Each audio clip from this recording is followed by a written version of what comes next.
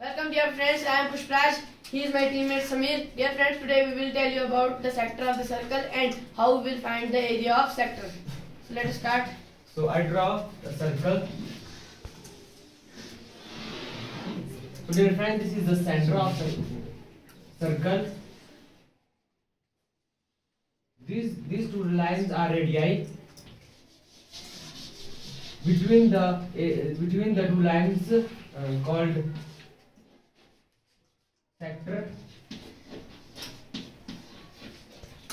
and this is also called sector, major sector,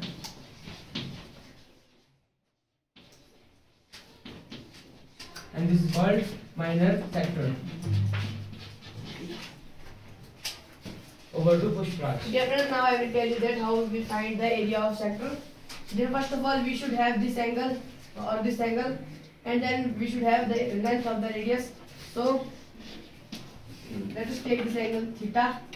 Angle theta upon 360 multiplied by the area of circle pi r square.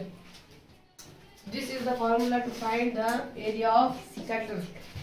Thank you dear friends for your kind attention and positive gesture. May we live long.